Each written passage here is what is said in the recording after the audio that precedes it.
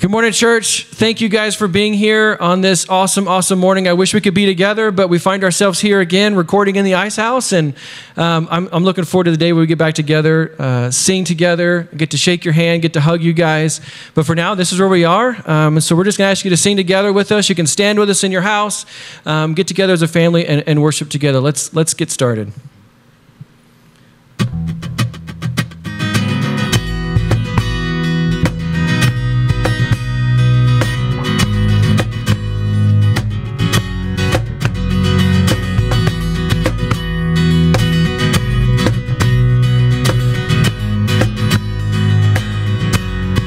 Reaching out to welcome you, God.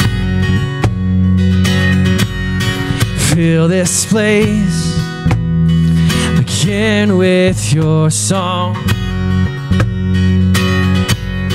Flood our thoughts with wonder and awe.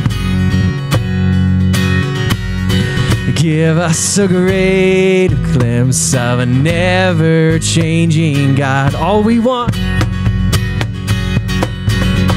'cause all we want and all we need is found in you, Jesus. Every victory is found in you, found in you.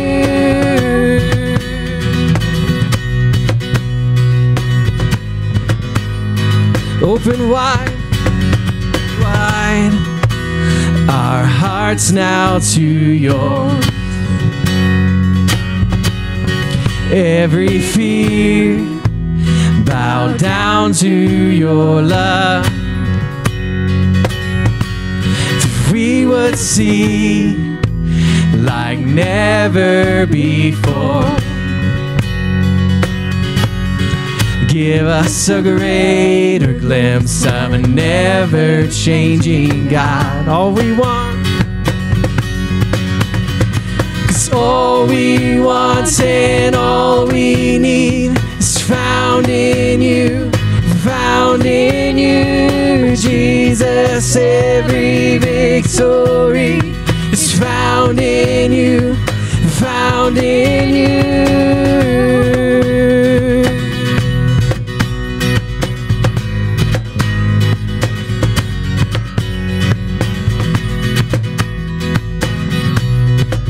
In your presence there's freedom,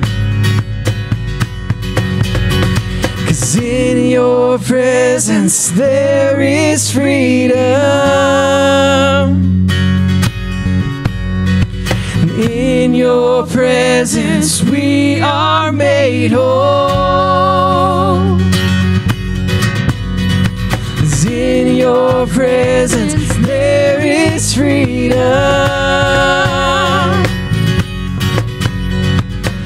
In your presence we are made whole.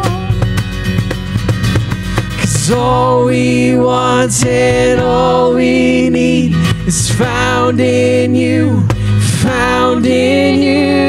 Jesus. Every victory is found in you, all we want and all we need is found in you, Jesus. Every victory is found in you,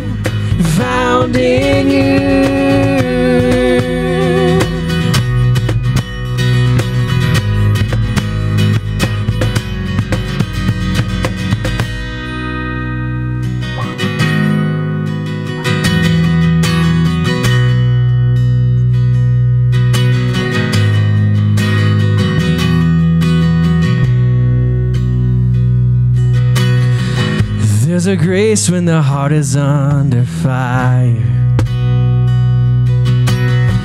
Another way when the walls are closing in.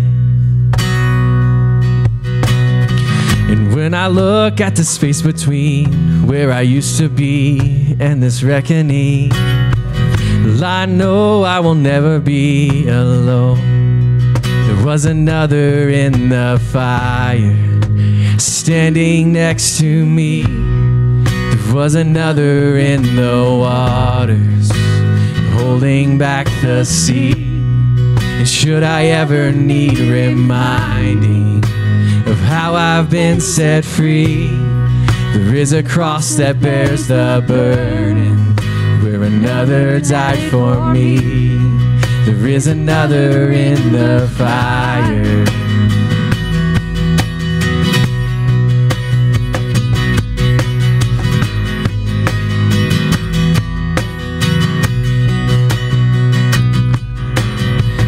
All my dead left for dead beneath the waters. Well, I'm no longer a slave to my sin anymore. And should I fall in the space between what remains of me and this reckoning, either way I won't bow to the things of this world. I know I will never be alone. There is another in the fire, standing next to me. There is another in the waters, holding back the seas. And should I ever need reminding, power set me free. There is a grave that holds nobody, now that power lives in me. There is another in the fire. Whoa, there is another in the fire. Whoa. can see the light in the darkness as the darkness bows to him. I can hear the roar in the heavens as the space between wears thin. I can feel the ground shake beneath us as the prison walls cave in. Nothing stands between us. Nothing stands between us.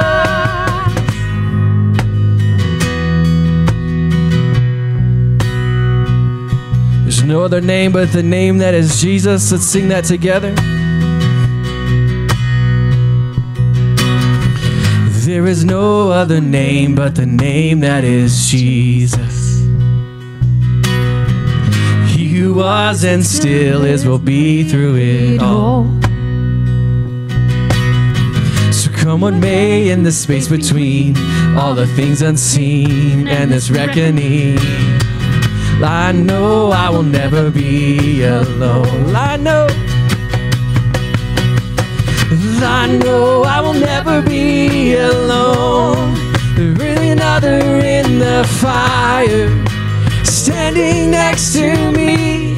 There'll be another in the waters holding back the seas. And should I ever need reminding how good you've been to me, I count the joy come every battle, 'cause I know that's where you'll be. I can see the light in the darkness as the darkness bows to him. I can hear the roar in the heavens as the space between wears thin. I can feel the ground shake beneath us as the prison walls cave in.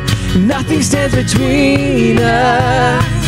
Nothing stands between another in the fire standing next to me. There'll be another in the waters holding back the seas. And should I ever need reminding how good you've been to me, I count the joy come every battle, 'cause I know that's where you'll be. I count the joy come every battle, 'cause I know that's where you'll be. I count the joy come every battle, 'cause I know that's where you'll be.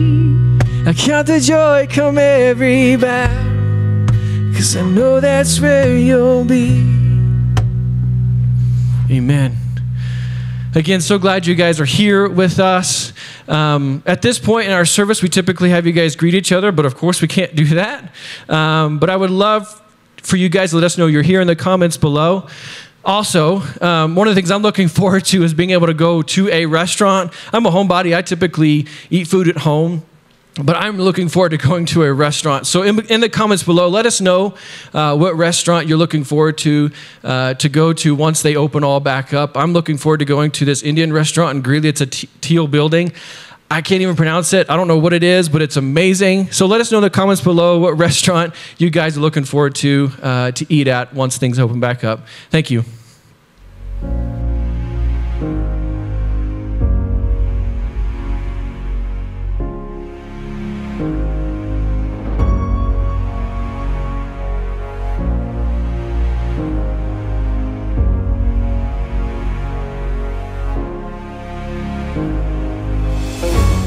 Henry, I just want to tell you how proud I am of you, and I've seen Jesus working in your heart for a while now. Why do you want to get baptized? Because I want to walk with Jesus. I want to know that after this life I will walk with him forever, and that I will always be by his side. Henry, I want you to repeat after me and take your confession, then I'll have your dad, Chris, you want to baptize him? Sure? Okay. So I want you to repeat after me. I believe Jesus is the Christ, the Son of the living God. And I commit my life to him as Lord and Savior. And I commit my life to him as Lord and Savior. And we all said? Amen. Amen.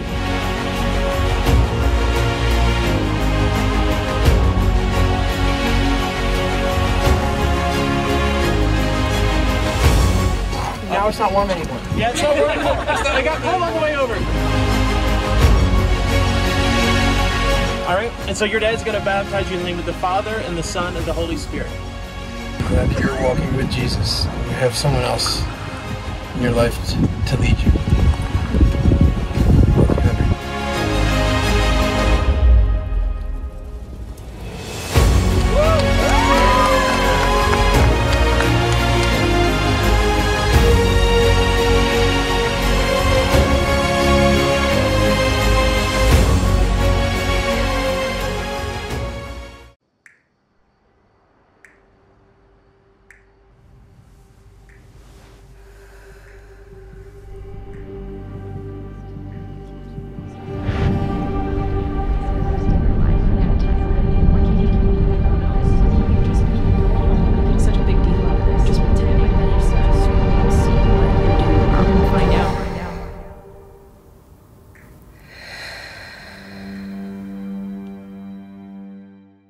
Good morning, church. It is so good to be with you. Hope you and your family had a great week. The clip that you just watched before our bumper into our brand new series, which I'm going to talk about in just a moment, was a clip from our baptism on Easter Sunday.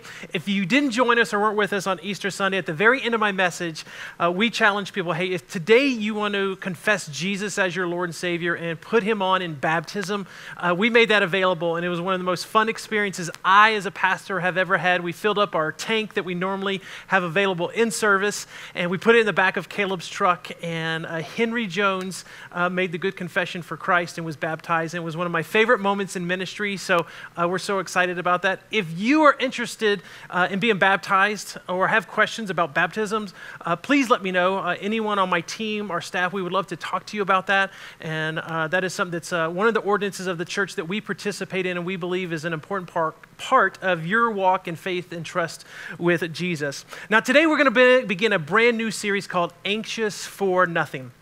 And I think the timing on this series is spot on, and God knew in advance that this is the message series that we needed to have right out of Easter. Now, I do all the planning about a year in advance, and so last September I wrote out all of the sermon series. What are we going to be looking at for the entire year? And because of God's goodness, and he knows what we need in times like this, we're going to do this series called Anxious for Nothing.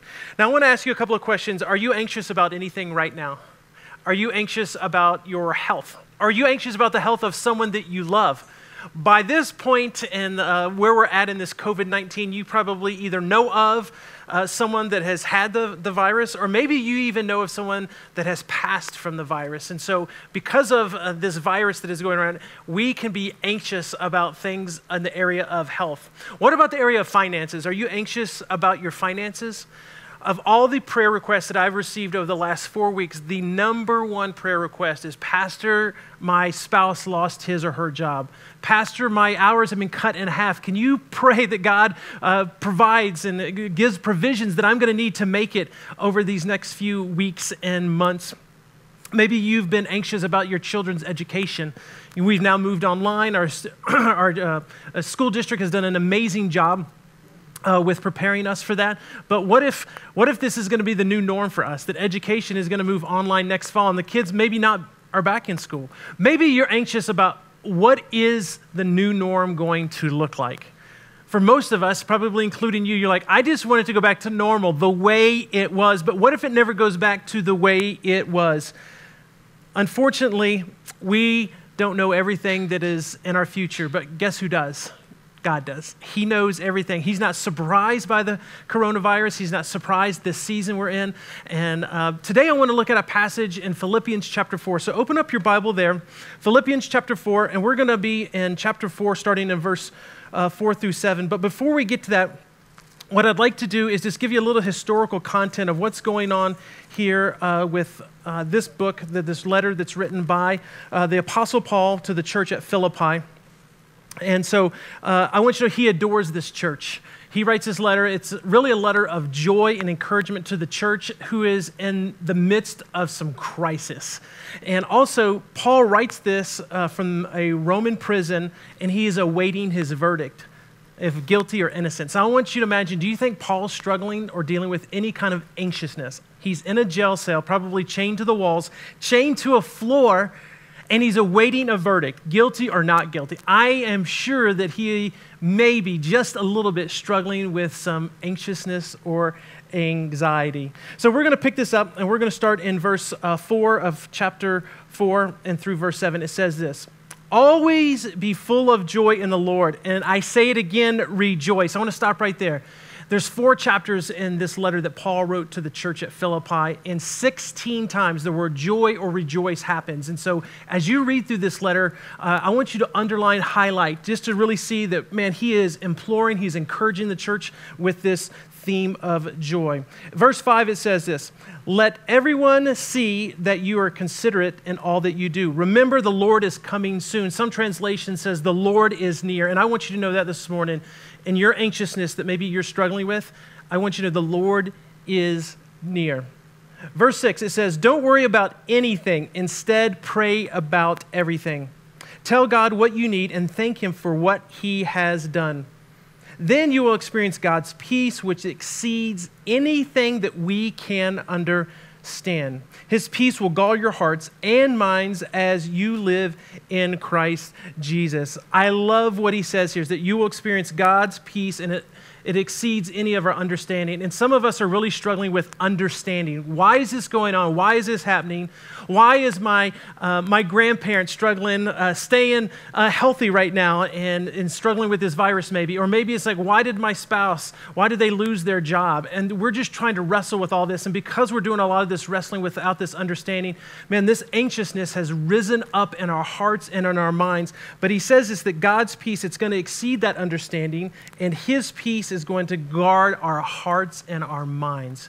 This is a truth that we have to hold on in moments like this. If you were with us last week, I ended the Easter message with something that sounds almost identical, the very words of Jesus in the upper room. And this is what he says in John chapter 14, verse 27. He says this: I am leaving you with a gift. And here's the gift: peace of mind and heart. It's almost the identical words of the Apostle Paul. And peace I give to you is a gift the world cannot give. So don't be troubled or afraid. See, it's with this peace that is a gift that is given to us by God, this gracious God, our Father God, who loves us, who cares for us, even in the midst of health issues or finance issues or educational issues or what is this new norm going to be? Guess what? There is peace for you and for me. For us to understand anxiousness, I want us to give us a working definition that we're going to have over the next 4 weeks. And I want to read this to you. I did a lot of study on anxiousness or anxiety. And here's the definition for anxious that we are going to use in this series. And this is what it says: experiencing worry, unease, or nervousness. Any of you experiencing those right now? Worry? Check. Unease? Check. Nervousness? Check. I'm sure every one of us have experienced that. Typically about an imminent event or something with an uncertain outcome. And I think this is what gets us as humans, is this lack of control and not knowing the outcome. We are driven by control. We are driven by outcomes. I want to know that A plus B always equals C all the time. And when those equations don't line up, when those numbers don't line up, guess what? We begin to feel anxious. But yet the scripture says that we are to be anxious about nothing. I want you to know we all experience anxiousness, even your pastor. For some of you think, well, you're the pastor, you probably have no fears, no doubts, you've never had anxiousness, depression, any of those things. And I want you to know I'm human. I just told you that I am human. I have never dealt with anxiety. I've never dealt with depression until this has happened. Over the last 5 weeks, I've woken up twice in the middle of the night, sweating through my pajamas, and my hands are completely numb. And those are signs of anxiety attacks or panic attacks. And it's something that I am trying to figure out, why am I dealing with this? I haven't had any fears about finances. I haven't fears about health issues or our kids. I feel like I'm in a really good place emotionally. I feel like I'm in a good place spiritually. But yet, I think part of it is because of that definition we had earlier that talked about of us not knowing the outcome. And so for me as your pastor, I don't know what the outcome is going to look like. I have no idea. I don't know when we're going to be able to get back into school and start gathering again. I don't know what ministries we can or can't have because we can only have so many people together. Right now I'm standing in a room with 3 people and we're 6 feet apart. They're behind the cameras. They're way out here in the dark somewhere. So right now it's just me and you in this camera. In the midst of all of this, Paul tells us that we are not to worry or be anxious about anything. Well, easier said than done, Paul, because I don't know the outcome, and maybe you don't know the outcome of the situation you are dealing with.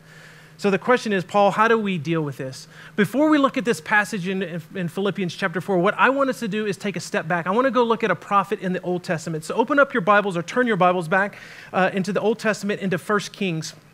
In 1 Kings, we have this amazing story of the prophet Elijah. And so Elijah is probably the most well-known prophet in the Old Testament, and he has an amazing, amazing story. Now, part of the story I want to share before I read this in chapter 19 is get you up to speed of where we're at in the story. So King Ahab, he was one of the most evil kings back in that time, and for 3 years he chased Elijah down, trying to kill him. And in chapter 17, there was a drought, and the reason the drought was brought onto the nation of Israel is because of their disobedience. And so there's a drought. And then in chapter 18, now we have this encounter at Mount Carmel.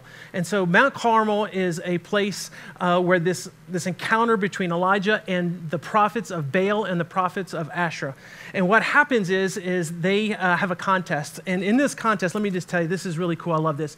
In this contest, they get on top of this mountain, Mount Carmel, and I want to show you a picture. We're going to bring that up and show that to you here real quick. This is where it takes place, right here. So Hannah and I, we were in Israel almost 2 years ago, and this is where this actual took place. This is Mount Carmel in Israel. And this is the valley below where the story ends. But on top of this mountain, they have a contest. And so the contest is this. There's 850 prophets of Baal and Asherah against one prophet of God Almighty, Elijah. They have this contest. And Elijah says, this is what I want you to do. I want you to make an altar. And we're going to cut a bull in half. You get to pick the bull. We're going to set the bull on top of the altar. And then I want you to pray and cry out to your gods to burn and consume this altar. And then I'll do the same thing. I'm going to put the bull, though not the one that you choose. I'm just going to take the one that's left over. I'm going to cut it in half, put it on this altar, and then I'm going to pray out to my God. And whoever's altar burns up, we know is the one true God. And so all day, those prophets, 850, they're crying out to their gods and crying out and crying out. And guess what? Nothing happens. So it's Elijah's turn. And what does he do? He three different times, what he does is take buckets of water and he has it poured all over the animal, all over the bull, all over the altar. And then he cries out to God, and God Almighty, he sends down fire, and it consumes the bull, it consumes the wood, it even melts the rock that the altar is built on. And in that moment, he then takes all 850 of those prophets down into this valley, and he slays and kills them all. While we were there, there was this statue to commemorate this event, and this is a statue of Elijah with a sword. This is written in various languages that I don't know or understand or read, but basically it's telling this very story that happens in chapter 18 of 1 Kings. Now, what I'd like to do is then look in chapter 19, and this is where we're going to pick this up in Kings. And this is what happens after this encounter. And this is what it says. When Ahab got home, he told Jezebel everything Elijah had done, including the way he had killed all the prophets of Baal. So Jezebel sent his message to Elijah. May the gods strike me and even kill me if by this time tomorrow I have not killed you just as you have killed them. Elijah was afraid and fled for his life. And he went to Beersheba, a town in Judah, and he left his servant there. And then he went on alone into the wilderness. Traveling all day, he sat down under a solitary broom tree, and he prayed that he might die. I have had enough, Lord, he said.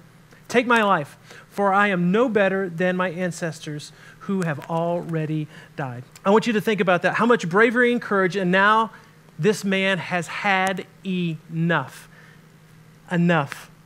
He's at the end of his rope. Have you had enough of people calling you about pile of medical bills? Have you had enough about your old car breaking down time and time again? Have you had enough about your kids arguing over the stupidest things? As my mom would say, enough is enough.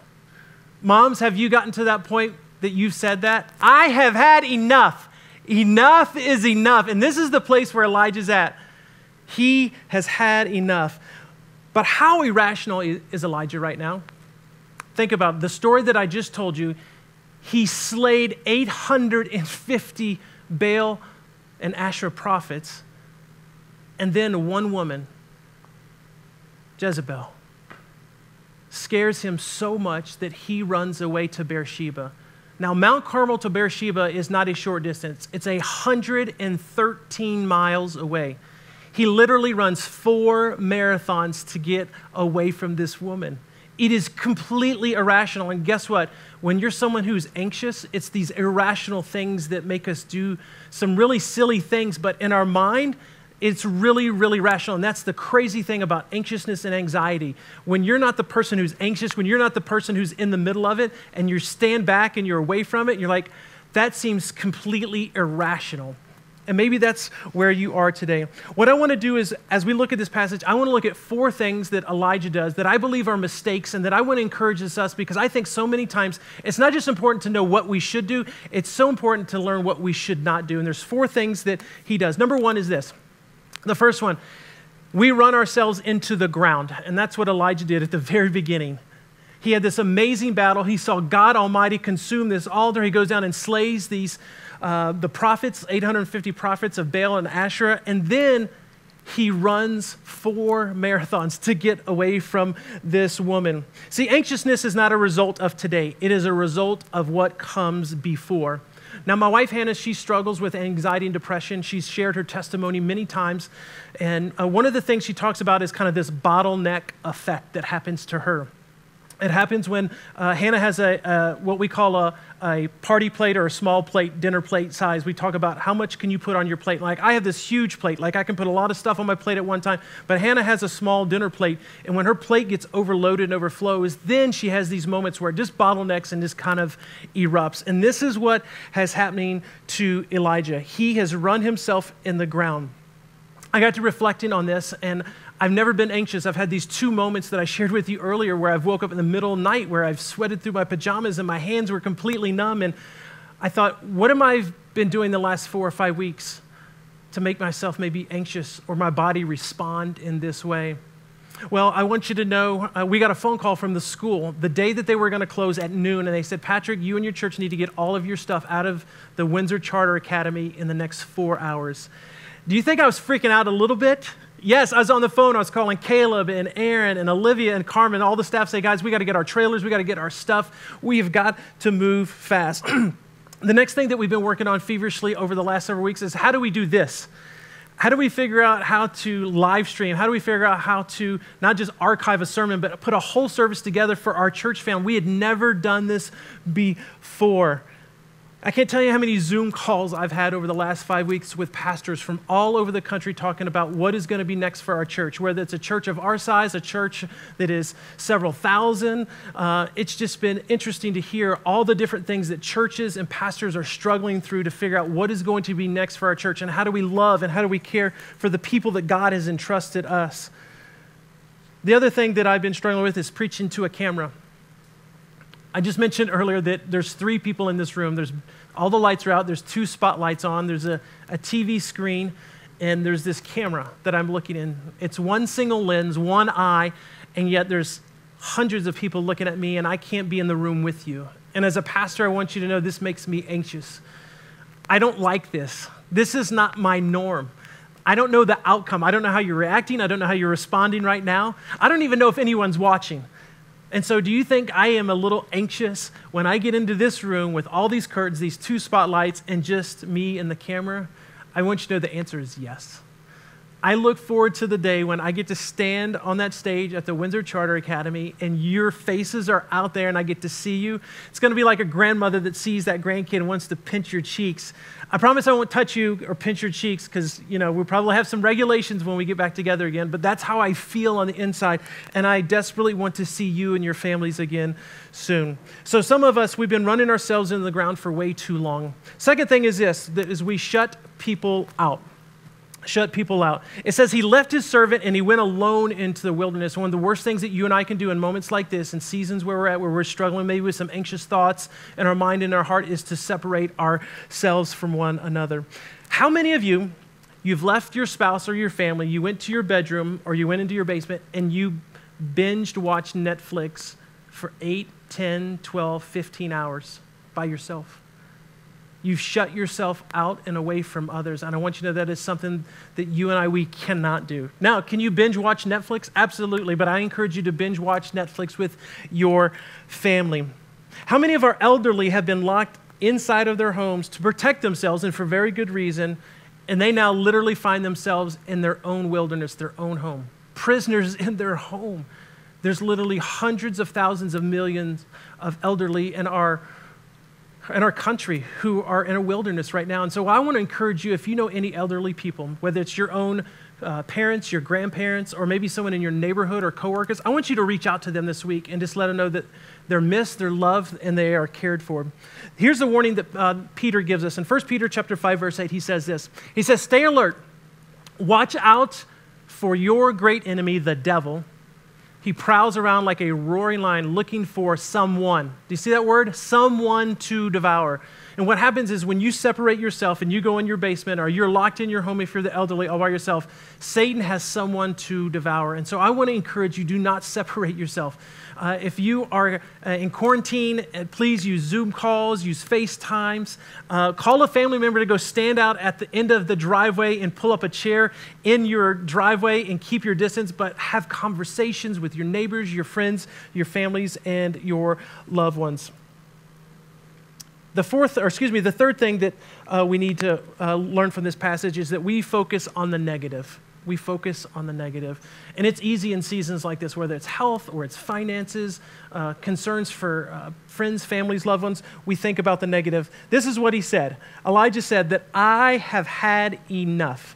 Take my life, for I am no better than my ancestors. He went from slaying 850 prophets to take my life. I'm done. Enough is enough. You see, focusing on the negative can bring you down so fast. And I want you to know there is plenty of negativity out there for all of us and then some. How much time are you spending on Facebook right now, reading every article and reading every news clip? It's just out there, all the stuff. I see these articles and it says the coronavirus is ending or it's going to be longer, and it is over and over and over, and it is so difficult. How many hours of the week are you watching the news? You want to get sucked into negativity, you turn on the news and you watch any half-hour news program, and you will be sucked down. How often are you watching the Johns Hopkins map of all the red dots spreading in the U.S.? You want to have a full-blown panic attack. You look at that screen and it goes crazy. Don't do that to yourself, because this only creates negativity. We can spiral downhill when we focus on the negativity, so we need to renew our minds. That's what the Apostle Paul wrote. In Romans chapter 12, verse 2, he says this, don't be conformed to this world. The world was going to tell you, watch social media, watch the news, read everything, be educated. And yes, be informed. I'm not saying that. Be informed. I read a couple of headlines every day. I know what's going on, but I don't get sucked into it because this is bad for my heart and my mind. It says this, but be transformed by the renewal of your mind. How are you renewing your mind every day? That by testing that you may discern what is the will of God, what is good and is acceptable and perfect. Church, listen to me. You need to renew your mind. One of the greatest ways for you to renew your mind is spending time in God's Word. This week, this is what I want you to do. I want you to read the whole book of Philippians. It's 4 chapters of joy and encouragement that the Apostle Paul wrote to this church that he loves and adores. And listen to me, I love and adore this church. And I want to help you in finding your joy that is found in Christ. And I want to encourage you, because some of you need some encouragement right now like you've never needed it before. Because I hear those pains and I hear those hurts. I'm getting those phone calls. I'm getting those text messages. I know what's going on in your life. And so you need to renew your mind. The fourth thing that we see is sometimes we forget God. This is the fourth thing, and that's what happened to Elijah. He forgot God. Elijah's life, he saw in God. The presence of God was real, his provision was real, and his power was certain. He burned up an altar. He called out to God and said, okay, God, these guys, their God is not the real true God, but my God is. And I want to prove it so much that I'm going to dump buckets of water, not just one bucket or twice or 3. I'm just going to fill it up. I'm going to coat it. It's soaked in water. Now I'm going to call on the name of the Lord. And guess what? I'm going to watch you consume this altar, the bull and the wood and even the rocks that it was on, into absolutely nothing. Elijah did what many of us do. We focus on our problems and we forget God. Because we've lost our job, because of health issues, we are so focused on these other things that we've left God behind, like Elijah. And I want you to know that God is with you. He is for you. He is literally next to you.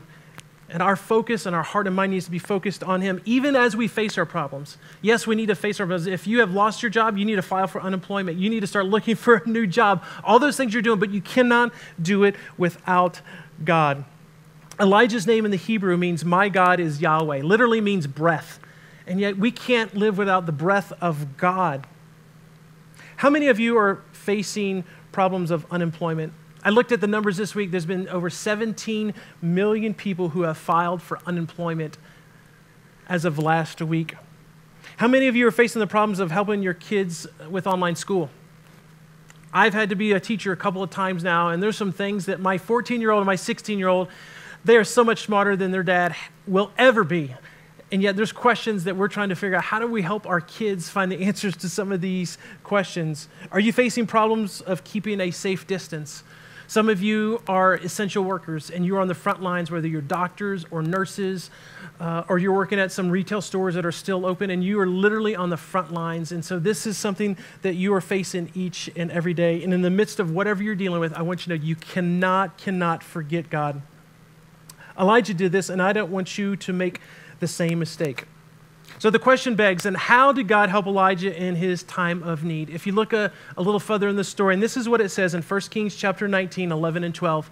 It says, "Go out and stand before me on the mountain," the Lord told him. And as Elijah stood there, the Lord passed by, and a mighty windstorm hit the mountain. It was such a terrible blast that the rocks were torn loose, but the Lord was not in the wind. And after the wind, there was an earthquake, but the Lord was not in the earthquake. And after the earthquake, there was a fire, but the Lord was not in the fire. And after the fire, there was a sound of a gentle whisper. Right now, many of us, you are facing a windstorm. Some of you are facing an earthquake. Some of you are facing a fire. And because of that, you have this anxiousness. God sometimes is not in the windstorm. Sometimes he's not in the earthquake. Sometimes he's not in the fire. Sometimes he's right here. He's in the gentle whisper. You see, God revealed himself in a whisper, and God whispers because he's close to you. I want you to think about that for the moment. If you whisper in someone's ear, you draw really close to them, right by their ear, and you whisper to them, "I'm right here with you. I love you. I'm not going to leave you or forsake you." Those are the words that you need to hear this morning, but because of the windstorm, because of the earthquake, because of the fire, and because sometimes we leave God behind because we're so focused on our problems, we can't hear the whisper of God. You see, Elijah was afraid of losing his life, not to King Ahab, but to a woman, the wife of King Ahab, Jezebel. One woman scared this man who just slayed 850 prophets. And then he ran all the way to Beersheba, 113 miles, 4 marathons. And at the very end, what does he say? "I have had enough. Enough is enough, God. I'm done. I want to take my own life." But I want you to know, this is not how the story ends. In 2 Kings chapter 2, Elijah, he's walking with his protege Elijah, and they're walking from Jericho to the Jordan River, and as they're walking, this chariot of fire comes right in between these two men, and it actually sweeps up Elijah, and it takes him into heaven. And the thing that he was the most anxious about, being killed by one woman, he never, ever encountered. He didn't experience an earthly death. He was taken alive into heaven. And then Elisha became the new prophet or the voice for the kingdom of Israel. Now, most of the time, the things that we worry about, did you know that they never happen? I find it interesting in our humanness, because of these windstorms and earthquakes and fires that are around us, we turn them, these little bitty hills, sometimes into mountains that we feel like they cannot be overcome. I want you to know, if you're anxious about your finances, most likely you are not going to file bankruptcy and you are going to find a new job or get your old job back. If you're anxious about homeschooling your kids, I'm really confident that our kids are going to go back to school in the fall. If you're anxious about getting COVID-19, as of this week, less than 1% of Americans have contracted the virus. But you're saying, Patrick, but what if I don't get my job back? Or what if I do get the virus? I want you to know God's still going to whisper in your ear, and he's not going to leave you or forsake you. He is with you always. And it's in these moments that shapes our faith like nothing else.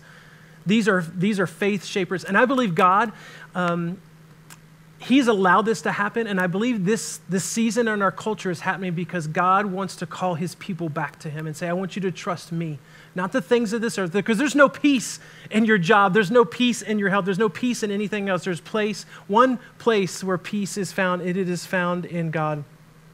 So what is our response when we've had enough? When you feel like maybe you're like Elijah and you feel like, God, I've had enough. And I've done some of these things that Elijah did. I distanced myself from people. I didn't involve God in my problems as I'm facing them. Maybe you're running from a crazy wild woman named Jezebel. I don't know, but there are things that you are looking at and you're trying to figure out. And I don't want you to respond like Elijah. I want you to respond how the Apostle Paul encouraged the church at Philippi. And I want to go back to that passage in Philippians chapter 4, verses 6 and 7. And I want to remind you that Paul, when he wrote this letter, he's in chains. And he's being ready to be sentenced, trying to find out his verdict. Is he innocent or guilty? And I'm pretty sure there were some anxious thoughts maybe in his mind and heart. And this is what he says. He says, don't worry about anything. Some translations say, don't be anxious about anything. Instead, this is what we've been called to do, and I want to challenge you today, is pray about everything. Are you praying about everything? Not some things, not just your job that you need or the health and protection of those you love, but are you praying about everything? Here's what he says. Tell God what you need and thank Him for all that He has done. There's two things that he says. Tell God what you need. God, I need a job. I need insurance because I have some kids to take care of and a wife or a husband, and so we need insurance. We need that. But I want you to spend time this week thanking God for what He has already done. You do these two things, this is the result. Then you will experience God's peace. Doesn't say you'll experience peace when you're reading all those Facebook posts. You're not going to experience peace when you're watching the news every half hour at the top of the hour. You're going to experience God's peace when you are a person of prayer. He goes on to say this, which exceeds anything that we can understand. His peace will guard your hearts and mind as you live in Christ Jesus. As we close today, I'm going to ask you to do these two following things. Number one is this. Directly after the service, I want you to make a two list. First one is I want you to write down, God, what do I need? And I want you to pray and tell God, this is what I need. And the second thing is I want you to make a list, and I want you to thank God for everything that He has done. He's died so that you could have eternal life. He's a good and gracious God that you can live under His kingship, under His authority, as adopted into the family of God, and know that there's peace in that no matter what happens. And so directly after the service, what I want you to do is write those two lists, and I want you to pray with your family. Whether you're sitting on your couch right now, or maybe you're sitting at your kitchen table, maybe you're in your office and you're watching this online by yourself, wherever you are at directly after the service, I want you to do that. Thursday night, our church, we have a Zoom call, and this is what we're going to pray this coming Thursday night. We're going to pray about these two things, and you can join us. We'll send the link out via email and through our social media outlets, and we want you to pray. I find it interesting. It's in times like this is the time when we have trouble praying. I don't know if it's pride. I don't know if it's fear, but I think this is a time for us to cry out and say, God, I need your help. And this is what I need help with. And God, I want to spend time thanking you for what you have done. And so if you begin to step into praying like Paul did, I want you to know you're going to experience this peace, which is going to exceed all understanding. Because as we looked earlier, that definition of anxiousness, that is experiencing worry or unease or nervousness, typically about an imminent event or something that is an uncertain outcome. For most of us, there's a lot of uncertain outcomes. How are we going to do church in the future? What is my new work going to look like? Am I going to have to move? Am I going to sell my house? Can I sell my house? Are my kids going to go back to school? Is my parents and grandparents, are they going to be safe, not just in the next few weeks and months, but in a year from now? And so we don't know the outcomes, but here's what I do know. God knows the outcomes. And He is a good God. He is a gracious God. He is a loving God. He is a holy God, and He is a just God. And He knows what's best for you. Church, I want to encourage us with this sermon series as we look at what the Apostle Paul says, and I want us to be a church that we are anxious about nothing. Let's pray. Lord God, we are grateful for today. I'm grateful for this season, God. That's hard to pray. Paul said that we need to rejoice in all things. And Lord, so I want to pray and say thank you for this season. I'm not going to say thank you for this virus, God, but we're thankful for this season. You're teaching us some things, and I want us to be graceful and flexible and willing to step into some things that maybe you've never taken us in and through, God. And because I know it's in these moments like this that you are going to show your might and your power and your grace and your mercies that are new every morning, God. And so I pray for us to walk faithfully in this season with you, not without you, as we face these problems, as we face these challenges, as we face the windstorms, as we face the earthquakes, as we face the fire, God. Would you calm and still our minds and our hearts so you can whisper into our ears? God, the only way that you're going to whisper into our ears is if we seek you in prayer. And Lord, I want us to do this today, God, with our families, with our friends, wherever we're at, Lord, that we would stop right now after this service is done, that we would ask you and seek you and say, God, this is what I need. And God, I want to spend time thanking you. And Lord, I know this is going to change our mind and our heart. It is going to renew us. It's going to transform us. It's because we're seeking you and your wisdom and not the wisdom of this world. Because true peace is found nowhere in this world. True peace is found in you and you alone. Lord, we're so grateful for today. We're thankful for this series as we walk together, as we talk about anxiousness and how do we combat it, Lord, because I believe it's a natural human thing that we all struggle with at some level, whether it's for the first time or maybe someone's been struggling their whole life, God, and we don't want to walk in anxiousness anymore. We want to walk in faithfulness because we know who you are and what you have done. Lord, we love you and we trust you. It's in the powerful name of Jesus that we pray. Amen. Now we're going to go into a time of communion, and I'm going to pray for that, and I really want you to think about that. The two things I asked you to pray about earlier in this message was, number one is tell God what you need, but the second thing is to thank him, and I want you to spend time with your family right now as you take the bread and you take the cup that represents his broken body and his shed blood for you. It is through this atonement that you and I can have eternal life, that we can have this forgiveness of sins, and I want you to spend these next few moments praying and thanking God for what he has done on the cross for you. Let's pray.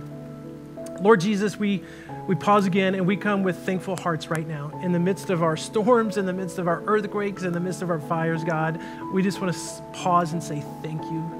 Thank you that you would send your one and only Son, that he would wrap himself in flesh, live on this earth for 33 years and endure the most painful death of all time. And he did it because he wanted to be, number one, obedient and faithful to you, but he did it out of love for us, God. He knew that the only way that man could be renewed, restored, redeemed, and put into a right relationship with God the Father was through this perfect sacrifice of himself. And so, Lord, he did this out of love. He did it out of obedience. And Lord, we just want to pause and say thank you for that. So Lord, we pause now and we say thank you from the bottom of our hearts. We love you and trust you in Christ's name. Amen.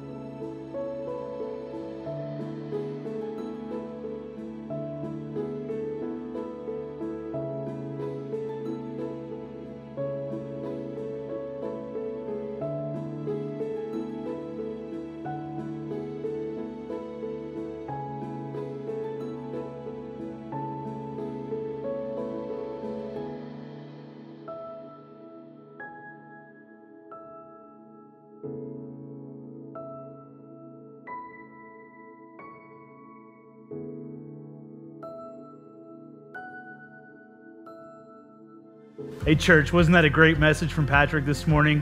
Anxious for nothing. I find myself dealing with anxiety a lot, and I'll tell you more about that in a couple of weeks. But for now, it is so important for us to ask God for what we need and thank him for what he has done. With that, I want to close our service today with a few announcements for you. The first one is, obviously, we want to talk about giving. Your giving has made our church have a tremendous impact on the community around us. And I want you to remind you there's two ways that you can give. One is through our website and one is through the Church Center app. And you can set that up. You can set it up to be automatic every month, every couple weeks, whatever you want to do there. And it has helped fund a tremendous amount of ministry in our community. In fact, right here in this very ice house, we have what's going on as far as the food pantry goes. It happens every day, Monday through Friday from 4 to 6 p.m. You can send any of your friends, family members, acquaintances, even random people you've met. If they have a need, we would like to serve them. We're partnered up with 4 other churches in the community here, and every night of the week a different church comes and they're here to serve the community and pass out these goods that have been donated to us and that we've been able to invest in to help out the community during this pandemic. So please make sure that you get the word out. We've tried to do as good of a job as we can on social media, but we need your help. So we look forward to having you spread the word. Last but not least, again, we've been talking about this since we went online, but our social media calendar. It's a super exciting week again that we just had this past week. But Monday nights, children's nights with Olivia. She does a fantastic job with our kids. Tuesday night is family game night, I think is what we're going to officially call it now, on a Zoom call. Always a great time for some laughs. Wednesday night is our devotional night, and you'll see that either from Patrick or Caleb. Patrick did one this past week. It was really dark, so I hope you enjoyed that devotional from him and that dark background. It was great. Thursday nights is our prayer night. You heard Patrick mention that during his sermon. This week we are going to pray that prayer that Paul tells us in Philippians, and we need to ask God for what we need, and we need to thank him for all he has done. That'll happen Thursday night. And then finally, Friday is student ministry night. So Carmen and I will host a Zoom call again this Friday, or this upcoming Friday, and we look forward to speaking with your students and connecting with them during this time. All right, with that, I hope you guys have a great rest of your week as we start a new one from home. Enjoy all that student teaching that you have at home, all you homeschool teachers, myself included, and thank you for joining us today. Have a great week.